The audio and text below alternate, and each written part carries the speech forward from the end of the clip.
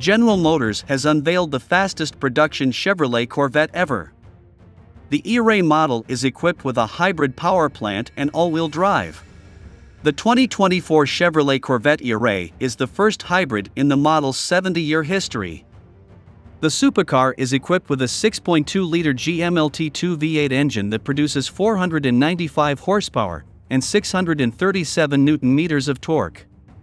It is complemented by a 160 horsepower electric motor and 170 Nm of torque.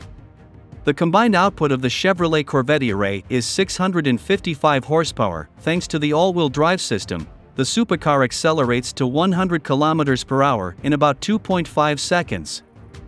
A charged hybrid travels a quarter mile in 10.5 seconds.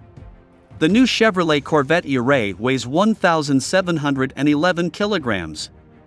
This is more than the track version of the Z06, 1,557 kilograms. Outwardly, the car is distinguished by a new body kit and has become noticeably wider. General Motors shared that the EAWD all-wheel drive system constantly analyzes the road surface to seamlessly maximize the supercar's traction and stability. It helps the car keep the road better. It is worth noting that the Chevrolet Corvette E-Ray is not a plug-in hybrid. Its batteries are recharged from regenerative braking and coasting, as well as from normal driving. In addition, Chevrolet Corvette E-Ray supports stealth mode.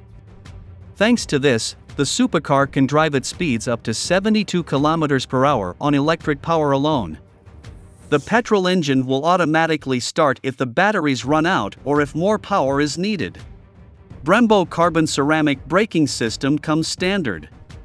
Customers can order the supercar in 14 color options.